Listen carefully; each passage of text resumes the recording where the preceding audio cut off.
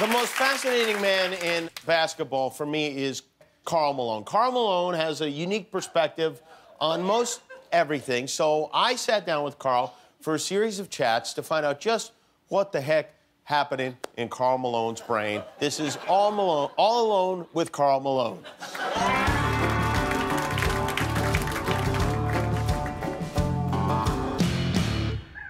We're here with Karl Malone. Karl Malone, when you're the mailman, I mean, there's nobody else, let's be honest, that would even want that nickname because it's a weird nickname to have, right?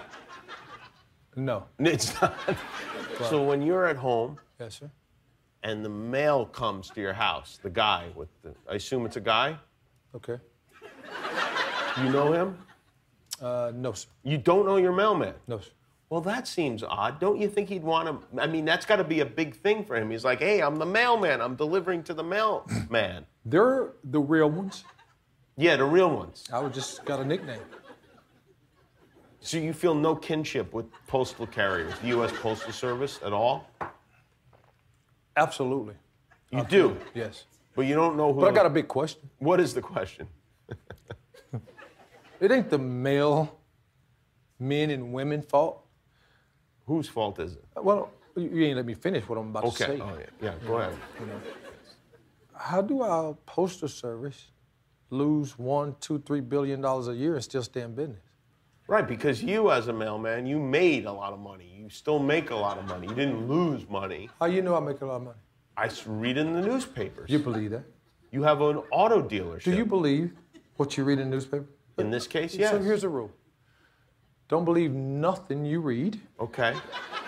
And half of what you see, because your eyes could be lying to you. You're not making any money? I did not say that.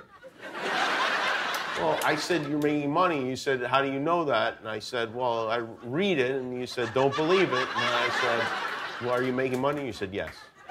Okay. So in this case, we can believe it. Well, yeah. But your point is you don't understand how the Postal Service is in a way disgracing your name by losing money every year. Well, I guess you can say Would you be willing to help them? Yes. You would? Any way I could. Well, I hope the Postmaster General is listening. The mailman is here to deliver, and he wants to help you. How would you help the post office? Well, we would have a conversation and say, okay, why do we get brand new postal trucks every couple years? I don't know. The postal trucks on my block seem to be about 30 years old. Well, that's There's a guy pushing it with one leg up the hill. You're going to hell. I'm going to hell? Yes. Well, this is talking bad about news. you're talking about a one-legged postal? No, he's got two legs. You're just using one. You know, there's no door on the thing. Oh, Karl Malone, we are miscommunicating. No, you are going to hell, Jimmy. Well, that may be true. I'll be there with you. How do you know that? Did you read that? What? Then I'm going to hell. No, just making fun of a person. Yeah, you did. How you say he was doing it?